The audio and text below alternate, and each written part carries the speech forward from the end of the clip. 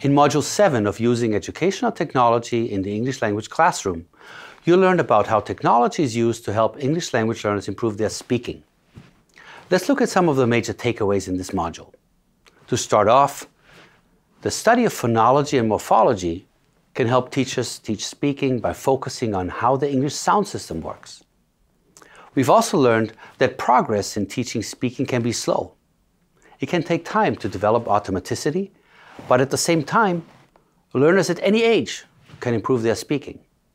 At this point, two dimensions of speaking come into play: fluency and accuracy. We've learned that they work together to make good, clear, comprehensible speech, and teachers need to develop speaking gradually by teaching both of these concepts. While doing so, teachers can create fluency-oriented tasks and accuracy-oriented tasks, depending on their focus. We've also learned that technology can help teachers design such tasks to engage their students in oral communication. For example, this module introduced English Accent Coach, Forvo, and Golden Speaker Builder for such tasks. Overall, these are the main ideas that we hope you learned. This is the end of Module 7 lesson, Technology for Teaching Speaking.